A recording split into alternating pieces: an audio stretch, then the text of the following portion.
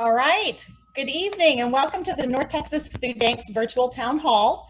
My name is Erica Yeager and I serve as the Chief External Affairs Officer for the Food Bank. So during our time together tonight, we want to give you an overview of what the North Texas Food Bank has been experiencing since the onset of the COVID pandemic, our response plan, and the impact on our food insecure neighbors.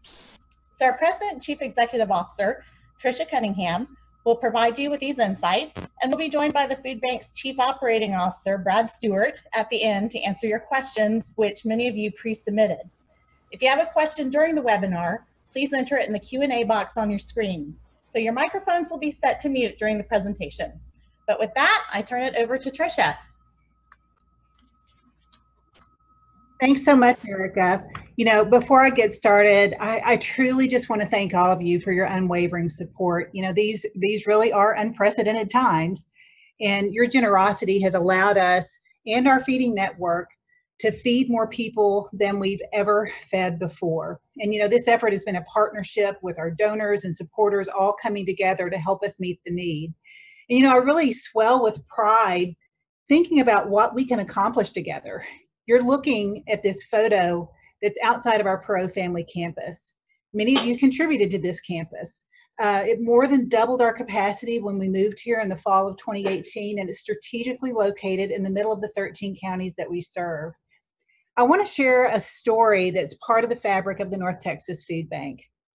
At the very front of this building is a giant sculpture by local artist Brad Oldham titled Lulu May's Mark. And Lulu May was the mother of the late Ross Perot Sr. and Betty Perot.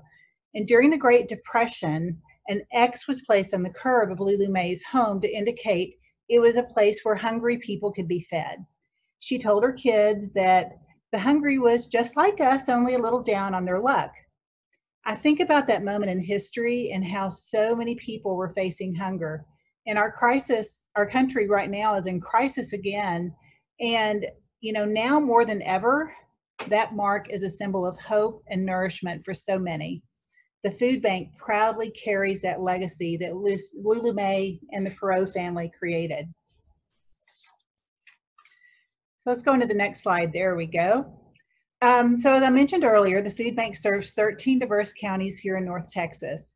We serve urban, suburban, and rural hunger primarily through a robust feeding network made up of more than 250 partner agencies. The Food Bank role is to stock the shelves of these local food pantries and try to provide them access to nutritious food so that they can serve their local hungry neighbors. About 80% of our food goes through these partners.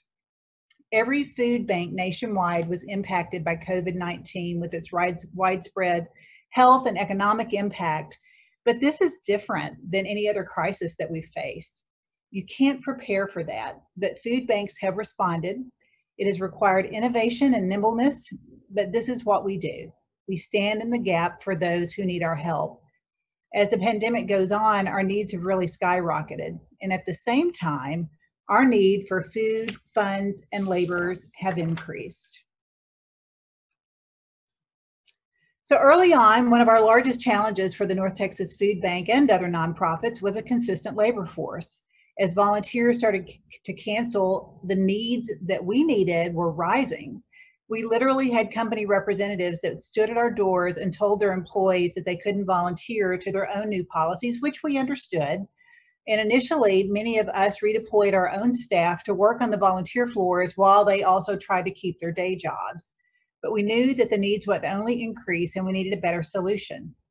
So our board chair worked with the Communities Foundation of Texas and Shift Smart to start an initiative called Get Shift Done that employed out-of-work hospitality workers to work at the food bank and our local partner agencies and other nonprofits.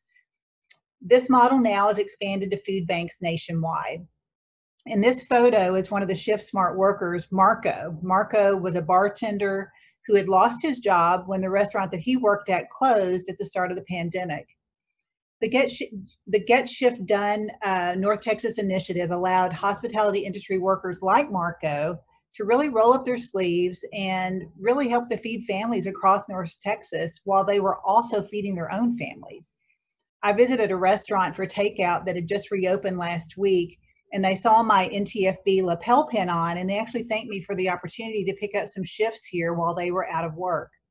Our team was really floored by how efficient these team members were. They were producing kitted boxes at a rapid pace, and we are so thankful for them.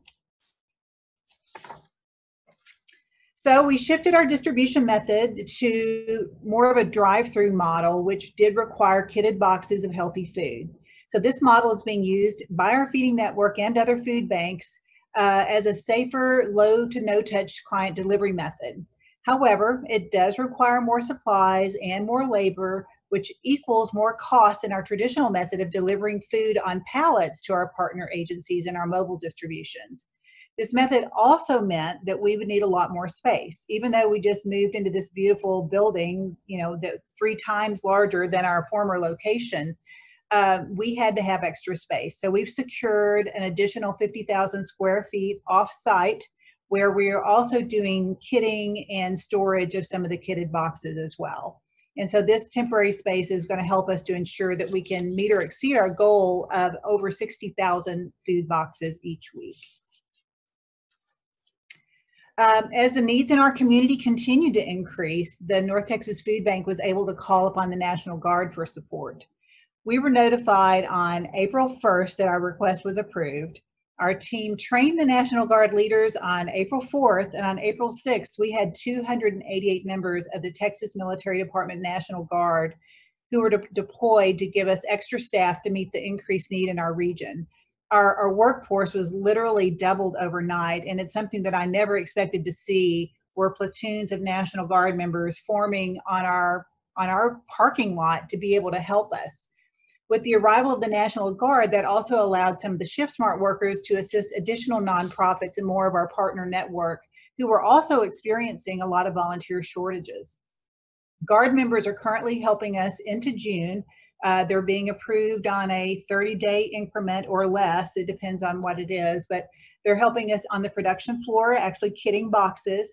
They are also helping us in our warehouse operations. They're driving trucks for us, our mobile food distributions, and also agency support for some of our larger agencies as well. So their support really has been critical. They've helped us to increase our food box production versus our normal volunteer shifts, and to date, they've helped us to distribute more than 11 million pounds of food. Some weeks they've produced as many as 75,000 boxes. And what you're seeing here is about a 25 to 27 pound box of shelf-stable food, nutritionally balanced. It provides about 21 meals.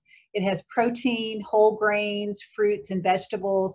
Think items like peanut butter, canned tuna, whole wheat pasta, rice, lentils, all those kind of things. So early on in the pandemic, you heard stories of these empty shelves at the local grocery stores. And with higher demand, supply was limited. And as they restocked their shelves, donated product to us and our partners went down during that time period, which resulted in an increased expense for us as we were purchasing more of the food items for these boxes if we could get them. In addition to the pantry staples that I mentioned earlier, we're also distributing fresh produce. And every box of fresh produce is different, but we try to have at least 3 varieties in there. And you can think of good, hearty fruits and vegetables like apples and sweet potatoes, carrots, oranges, and everyone would receive at least one of the 15-pound boxes of these produce boxes to supplement also the dry food box that they receive. So our primary way to get food to those that need it, as I mentioned earlier, is through our feeding network of agencies that have food pantries and other feeding programs. Typically, we want those who are hungry to go through these local community pantries if possible, because they also provide other services that can help evaluate why they're hungry and help them to get back on their feet. We want them to have that local community relationship. So we have more than 250 of those partners in our network, and we are extremely grateful here in North Texas that we've only had a few that have closed during this time of crisis. Much different than some of our other partners across the country. And that was mainly due to health concerns or lack of volunteers, as often many of the volunteers are in those high-risk categories. Our partners in April distributed 61% more food than they did April a year ago. Actually, almost 64% more food. And then some of the larger agents are even kitting more of their own food. And you can see where we are there through middle of the month. We're almost to what we were at the end of the month last year at this time. So what you see here is a map that showcases the geographic footprint of our partner agencies. We serve those 13 counties.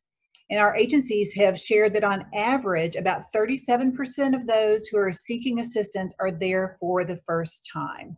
And those that have been there before, often many of them even need more assistance now. Their lines are long. I know some of them are even on this call and could certainly attest to that. And all of our agencies are experiencing an increase in client count, some of them more than 900% versus what they were prior to the pandemic. With agencies getting about 80% of their food from the food bank on average, we knew that we had to do as much as we could to try to get as much food out the door to meet their needs. We eliminated all of our handling fees to ensure that partners would receive the food that they needed. Also, you may have heard about a historic grant from Amazon's Jeff Bezos to Feeding America. We received a portion of that grant. That was his desire, but we used that to be able to help our partners purchase some items for what some of their growing needs were. Agencies are purchasing what they need to support their communities. So for example, Amazing Grace is one of our partners in Wiley, and they use the grant to be able to purchase some freezers for storage. They shared that they are seeing a 119% increase versus first quarter of last year. We've also seen whether forklifts, even personal protective equipment, tents to cover where they're doing these drive-through distributions, and supplemental food are some of the other items that they are using the funding for to better serve our region. So drive-through distributions, this is how we're really having to meet the needs. They're really great, and we knew that our partners really needed some help to handle the surge of volume. So food banks across the country, including the North Texas Food Bank, we had to ramp our own direct service through our mobile distributions in the areas of high needs in the counties that we served. And so this drive-through method is a way that we're able to keep everyone safe by implementing social distancing practices. And we've got truly tremendous feedback from the community. We host several mobile pantry distributions each week, and just in order to try to help meet the demands, and we partner with many of our partner agencies in these. Prior to COVID-19, one of our mobile distributions probably would have served about 200 to 300 families at a mobile pantry site. Now we're serving 1,000 to sometimes more than 2,000 households at each site. So this slide shows the impact of our mobile distributions. In April, we distributed 307%, I'm sorry, now it's 310% more than April of 2019. And in May, you can see where we are. We're already at 371% what we were of May of last year. And we're not even at the end of the month yet. So we're continuing to expand this effort in the coming weeks and months, and we're going to be teaming up again with our partner agencies in these areas so that way they can sort of help build some of those personal connections as well. So if you've watched the news lately, you've likely seen the coverage of our mobile distributions at Fair Park. We've held 3 distributions so far, and they've actually set a record for the most families served, with more than 2,000 in less than 3 hours, distributing more than 2 tractor trailer loads of food. Some of the cars began lining up more than 6 hours before the distribution began. I was at our 3rd distribution and at the first one as well, but I was there a couple of weeks ago when the lines started forming at 1:30 in the morning for a 9 a.m. distribution. We had 4 lines of cars that stretched almost at 1.5 miles each. You know, and I guess this is a thing that has been surreal for me. People just don't do that unless they're hungry. You know, we've often said that hunger is hidden, as you don't realize that those that have jobs actually need a little help. However, I think what we can say now is that hunger isn't hidden anymore. It's important to note that while needs are increasing in every zip code, the underserved areas like South Dallas were really hit hard by the virus. This region has many neighbors with high rates of underlying health conditions. Many of them are diet related, which underscores that access to healthy food has never been more important. You know, the need is staggering and devastating at the same time. More than 30,000 households have been served via our mobile distributions in the last 2.5 months.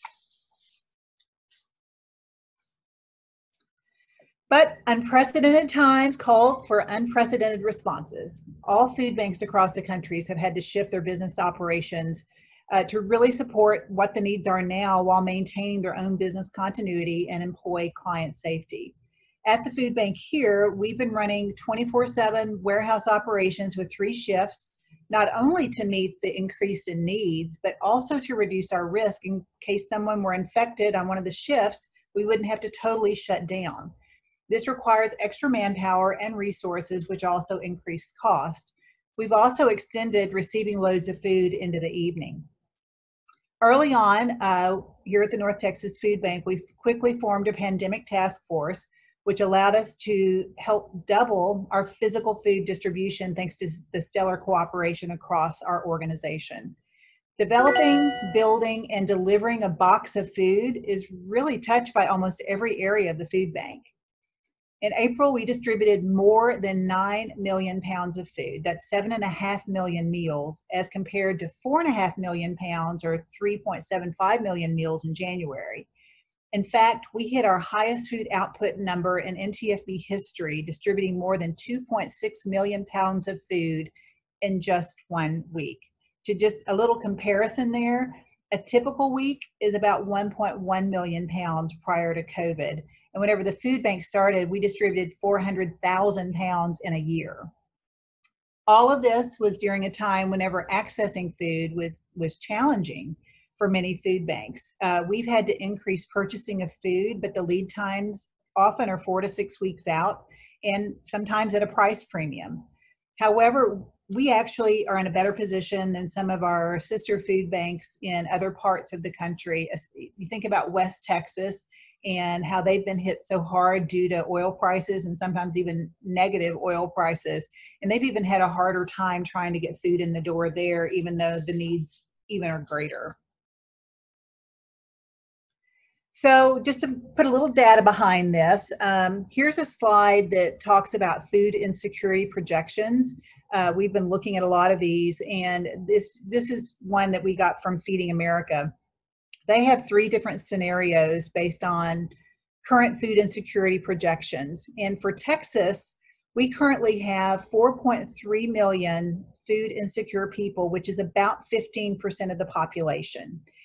Projections for the C scenario, which is the red line there on the left chart, would have us at about 5.8 million people, or about 20.2% of the people in Texas being food insecure.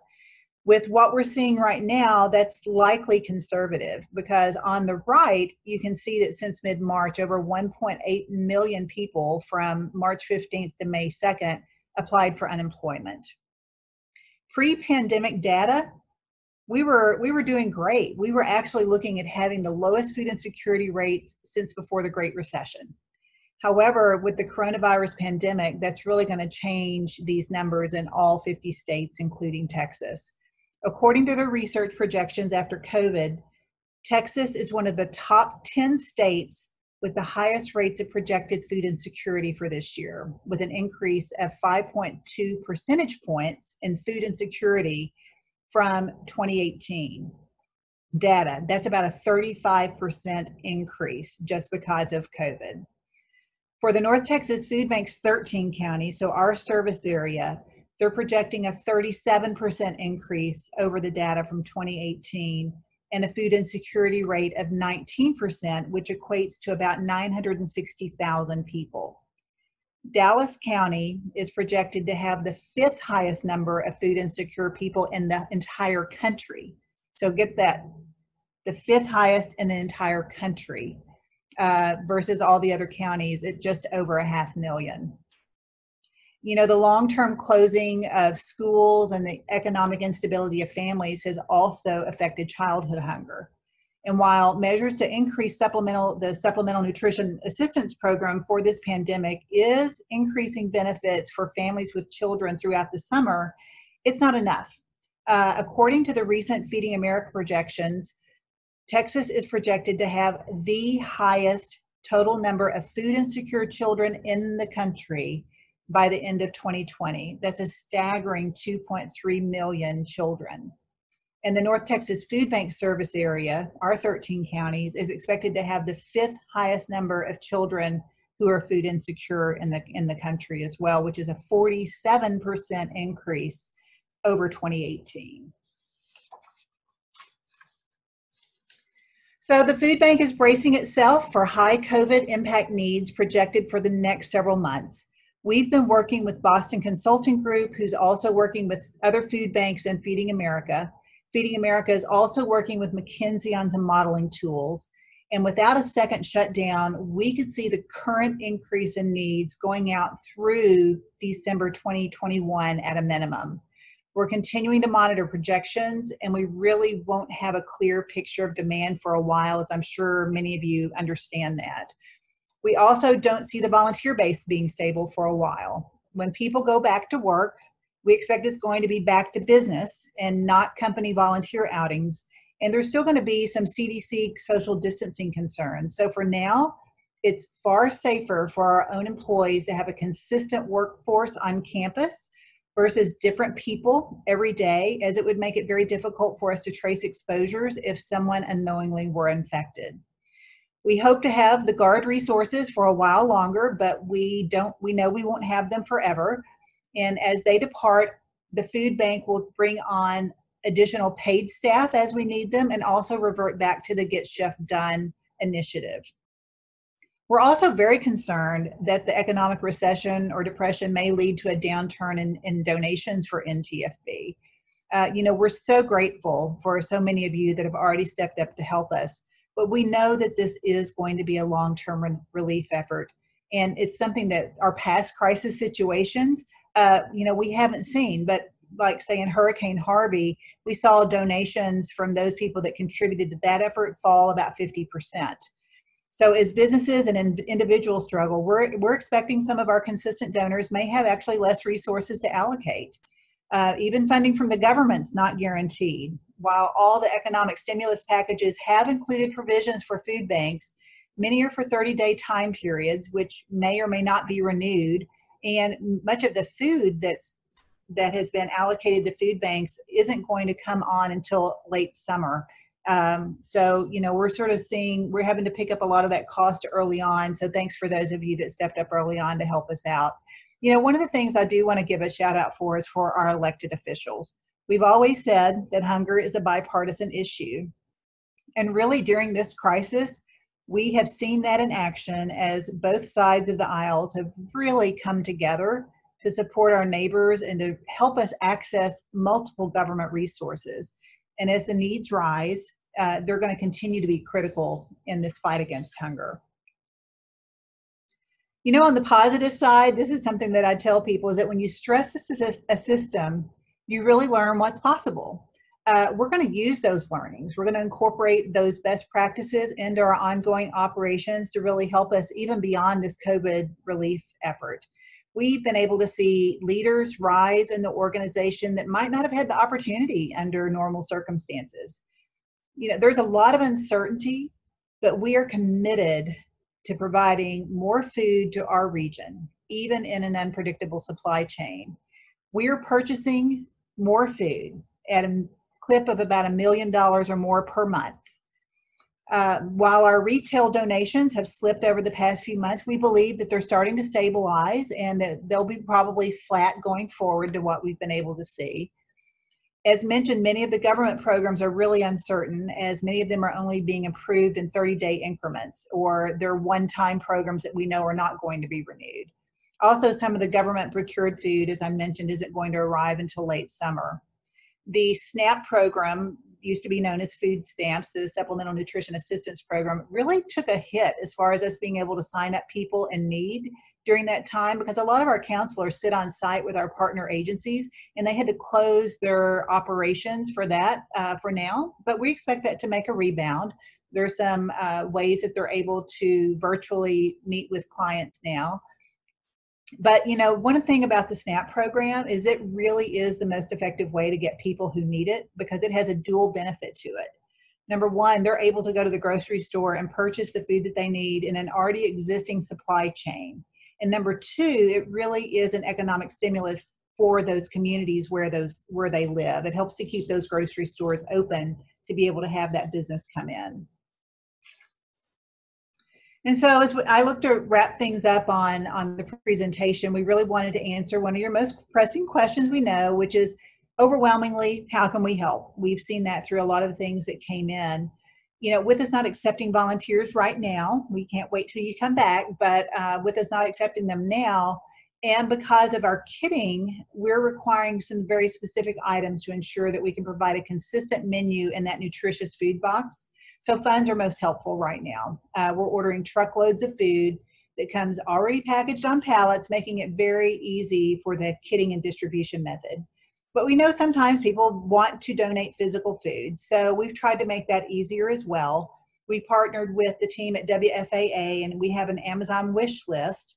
And to date, we've had almost $100,000 worth of food that's been contributed just through the Amazon wish list at ntfb.org/wishlist. You know, as we believe our increased response on top of our normal operations will be needed through at minimum end of next year, please know that these donations of fund is really critical to give us that flexibility that we need to operate and try to feed as many hungry neighbors as we can. In all honesty, our team has been amazed and humbled at the outpouring of support from the community. We've received generous donations, and with all the unprecedented media coverage, they've really come from wide and far.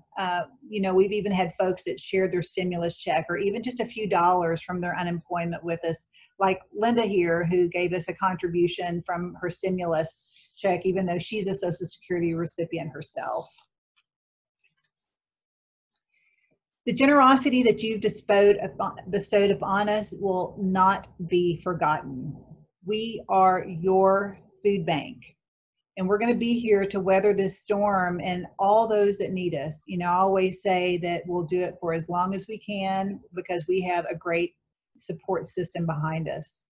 What you're seeing here are food bankers and the Texas Military Department National Guard assembled. We showed them a little appreciation last week, Armed Forces Day, and of course the Memorial Day holiday. It was really an emotional day for all of us, where you could just truly reflect and see the scale of the collective efforts. You know, and I just wanted to thank them because they really did help us to be able to accomplish what we needed. And thank you for being on this call. Thank you for allowing me to share our story. It's truly humbling to be on the front lines of this relief effort along with our partner feeding network right now. You know, I'll be honest, this is hard and exhausting work. We are not perfect, and we're learning more every day. We appreciate all the graces that have been shown to us by our partners in our community when we may not have all the food that they need. Whenever we go to these mobile distributions and, you know, we run out of food, we're trying to right size for those situations. But this crisis is going to make us all stronger on the other side. Know that our heart is centered on our mission and getting as much food to those who need it for as long as they need it. You know, I think back to Lulu May's mark that I showed on that first slide. And I know that everyone in our community has an opportunity to leave their own mark on history as we collectively respond to the need. So on behalf of my fellow food bankers and all those that we serve, I just want to thank you for leaving your mark. So now I'd like to turn it back over to Erica to open things up for questions. And thanks for submitting your questions in advance as well. Okay, thank you, Tricia. Just a reminder, if you haven't submitted a question, feel free to do so using the Q&A button on your screen.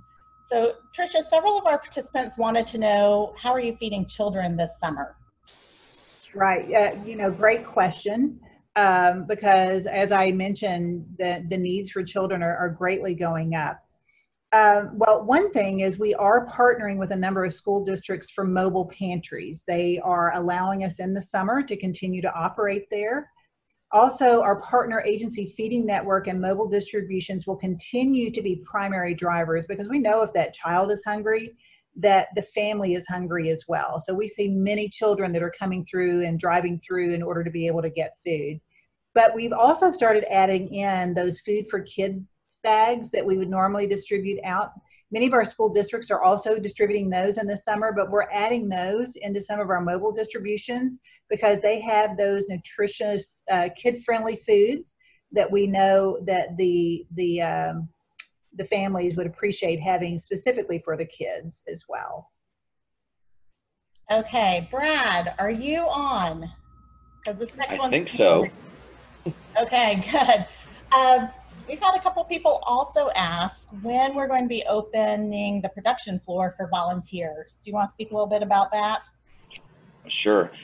First, let me say we terribly miss our volunteers. It's a different place here every day to not be able to go downstairs and see groups of kids coming through, or families, or even the corporations coming through to do their part.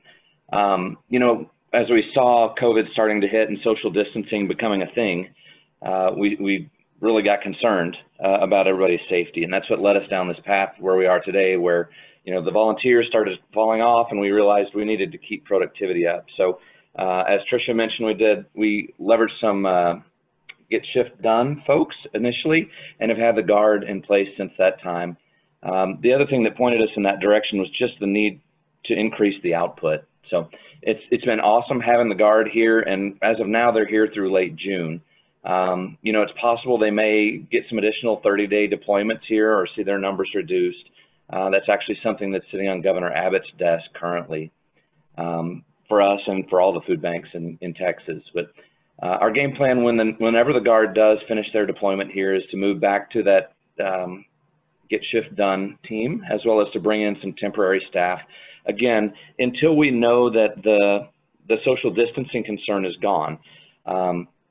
And really that's going to be driven principally by when vaccines are available and broader testing. So right now our best guess is that that's going to be sometime in the late fall or even early 2021. But truly it's going to be driven by what we see more broadly in society where the vaccine is concerned, as well as social distancing norms. Okay, and thank you, Brad. I'm going to continue with some questions for you, because I know participants are concerned about how we're reaching some of the rural communities. And maybe people that might be homebound and don't have access to vehicles. So can you address that as well? No problem. So as Tricia mentioned, our #1 distribution approach really continues to be our partner agency network, those 250 independent organizations spread across the 13 counties. Typically through them, we move more than 80% of our food that we distribute. And we're really reliant upon them for that last mile of the distribution. And the reason for that is because they're the ones that are in the community. They best know the people, where they are, where they live, and how best to engage the community to help get that last mile distribution accomplished. With COVID, as Tricia mentioned, again, the needs have gone up so dramatically that we really retooled all of our operations, trying to move food as frictionlessly as possible to those partner agencies by making it free to them, removing the handling fees like Tricia mentioned, providing the ready-made kits, and also providing those partner agencies with some National Guard support as well. So with that, that's been our primary play in reaching folks in rural and homebound scenarios. But at the same time, we've also increased those mobile pantries. You saw some of the data on that. And we've been pretty deliberate about where we send those mobile pantries, realizing that there aren't partner agencies everywhere. So how do we start to reach some of those locations where maybe we don't have as much support as we have demand? Last thing to mention where home deliveries are concerned is throughout this whole endeavor of COVID, we've continued to run our CSFP program. That's our Commodities Supplemental Food Program, which is basically senior boxes. We provide 30-pound boxes of food each month to seniors, and most times those are delivered all the way to the people living in senior centers. We also push a fair number of those through our agencies as well. Thank you. Okay, Tricia, here's another one that I'm going to have you address. What is the philanthropic need with all of the government assistance that we've been receiving? Great question, because I can tell you that, you know, all of the stimulus packages have included some provisions for food banks. Some of them are sort of very near term, as far as 30-day increments. We've gotten some additional food support from the USDA and from FEMA through the Texas Department of Agriculture and the Texas Department of Emergency Management. And while these sort of benefit us, there's still a lot of uncertainty about that. While they're near term, as I said, we're seeing projections that the needs are going to go out through the end of next year. We've been told that some of those programs are not going to last that long. So we're going to make sure we're trying to plan for the long-term needs. We don't want anyone to go hungry.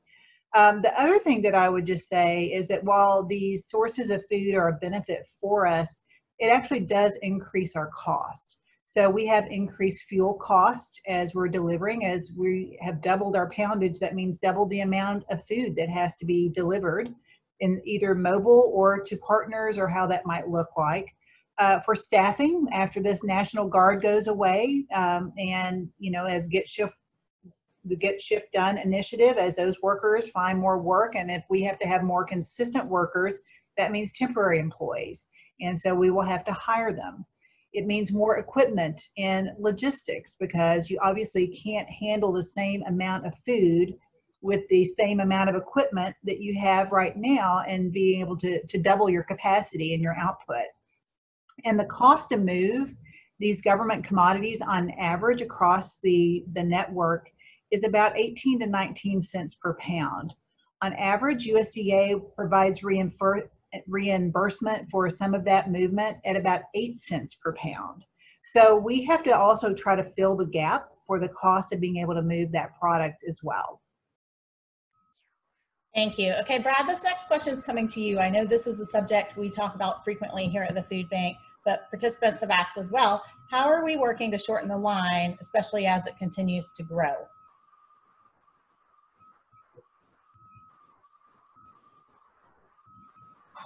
All right, let's see if Brad's on mute. Did we lose Brad? No, yep. Nope, I'm here. Okay. Sorry. Must have been on mute. Yep. So that's a classic problem for food bankers. How do you balance between feeding the line of folks that need help immediately and addressing the root causes that have put them in that line to begin with, of the line of food insecurity? You know, one thing about COVID is, as Tricia mentioned earlier, it's taken food insecurity and brought it kind of from the backdrop out to the front and center. And it's pointed out as a platform just how fragile food insecurity really is. And how many people are out there that are really just one paycheck away from being food insecure. We got a little bit of a preview into that, you know, sometime back when we had the last federal shutdown and we saw the furloughed federal workers. So that gave us a little window into that, and we jumped into action then. But with COVID now, it's much more widely based and widespread. So we're leveraging this spotlight ourselves at North Texas Food Bank, as well as other food banks, to really undertake a lot of advocacy efforts. Tricia was just mentioning a couple of them, but we're really starting to see some of the regulators and lawmakers reach out to us asking us, how does this really work? How does food banking work? How do these partner networks work? And what can we do to be practically supportive, not just supportive through kind of bureaucratic programs? So we've been leveraging this crisis as a platform for educating our lawmakers in that way. And we're seeing some movement in that for sure. One example of that actually came through a recent Dallas Morning News editorial that was published around SNAP, again, that's food stamps, and how that's a really meaningful program, and we need more of that for the reasons that Tricia pointed out earlier, to keep money flowing through the economy and to the regular retailers, so that it's not just food banks kind of competing with the existing distribution channels. And one thing that we've seen happen in that space was the approval of some pandemic SNAP benefits, which basically what that means is any parent of a child who's on a free or reduced lunch program will now receive on their SNAP EBT card $285 per child to meet their family's grocery needs. You know, that's just one example in the advocacy space. Our partners are also innovating in how they work with clients beyond the immediate food needs as well. And many of them are shifting their methods to online methodologies for how they interview clients, help them get connected with resources to get back on their feet so that they can eliminate the food insecurity for themselves. So it's a really exciting time relative to a lot of these changes that are happening. It's unfortunate that we're in this situation, but we're learning a ton, and I think we're creating our new normal, and it's one that we won't go back to old ways of doing things. So that's what I'd say. Thank you. I'm going to answer a couple of quick questions that I see coming in real time. We've had a couple people ask about our corporate food drives and if they can still host them. Absolutely, yes. We are extremely grateful for any product you are able to collect and donate. We will gladly accept it. We have a list of focused food items on our website just because we are using them in our kitted boxes right now. We also had a question about our fear of donor fatigue. And yes, that is a very real concern for us, especially as we start to forecast into our next fiscal year, because we see such generous support right now, and we know that the effects of this pandemic are going to be long-standing, so we will need the continued support. We are really humbled to see how many first-time donors we have to the food bank right now, which gives us great hope and much gratitude for those that are supporting us. But yes, that is a concern. Thank you for the question. Tricia, this one's coming to you. Speaking about the need for that public support, what are the food bank's increased costs, and how much do we anticipate needing to raise to meet the need? Yeah, right now, because we had to flip all of our operations to that kitted box model because it is the safest way to serve our neighbors, that has made the costs go up. And we know that also extends to our partner agencies as well. That's why we're trying to reduce the handling fees, and certainly all the things in food that we get, that's where it's going. 80% goes out to our partner agencies and to that network as well. And, there's so many variables and assumptions that it's really difficult right now to project what the needs might be. What we're thinking is, without a second wave, and if people are able to go safely back to work, which we're starting to see some offices start to open up, the conservative projections show that we're going to see this need elevated through at least 2021. If we see things that are starting to close down maybe for a second time, we're just trying to flatten the curve here. I don't know about you, but I've seen a lot of people. I went to the grocery store last night and saw people without masks, and that I think they're thinking opening up means, hey, we're safe now. But obviously we know that that isn't what that means. If people were to continue to practice social distancing and we're able to maintain that, then we think that that's going to be good. But we've been told by the people that are advising us that until there's an availability of a vaccine or a cure, which they've told us probably will not be until sometime in early 2021, that we're going to continue to see the heightened needs of our community, and because business will not be as usual until we're able to get back to there. And because we're worrying about the ongoing recession and depression, we're also being conservative about what we're expecting to raise in our fiscal year. And for that starts in July. So we have had a generous outpouring of support in the community these past few months, which we are extremely grateful for, because what we're doing is we're going to be using that fund to basically help us to fund some of our operations going into this next fiscal year. Because, just like Erica talked about, we are expecting donor fatigue. We are expecting that some of those people that would normally contribute to us may not have the funds because their businesses may be suffering, or personally they may have lost their jobs, or they may have their own economic hardships that they're trying to recover from.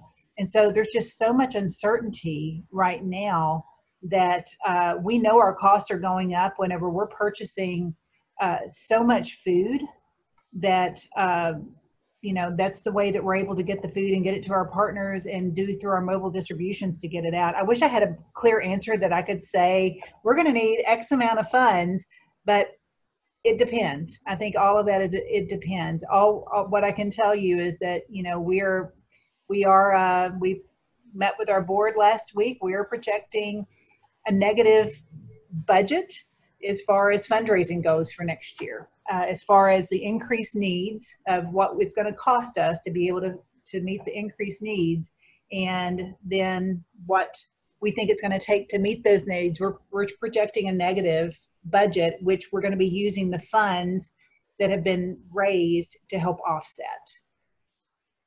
So Tricia, I think this is a very relevant question. We have someone wondering if you can share the story of maybe someone you've met in line at one of our distributions. I think about the third car in line at the last Fair Park distribution. So maybe you can quickly share what you're hearing from those that are receiving the food. What we see is a lot of gratitude. Certainly we're not doing face-to-face contact with a lot of those mobile distributions, but you see a whole lot of people with praying hands and appreciation, and they'll roll their windows down and we have to wave and keep social distance.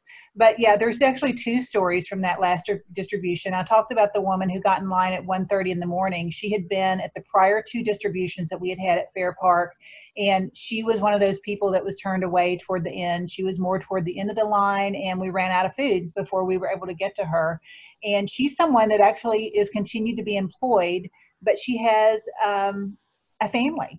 And she's one of those that, even though she had some food insecurity issues now, her food insecurity has gotten worse through this crisis. So not only do we see this increased demand of new clients that are coming out, but we're also seeing people that have needed food, their situations have gotten worse. And so that's why it's going to take longer for us to get out of this. She said, I just need food for my family. And so she was determined to be able to make sure she got some food for her family there. And then we had the third person in line that she was impacted through COVID and lost her job.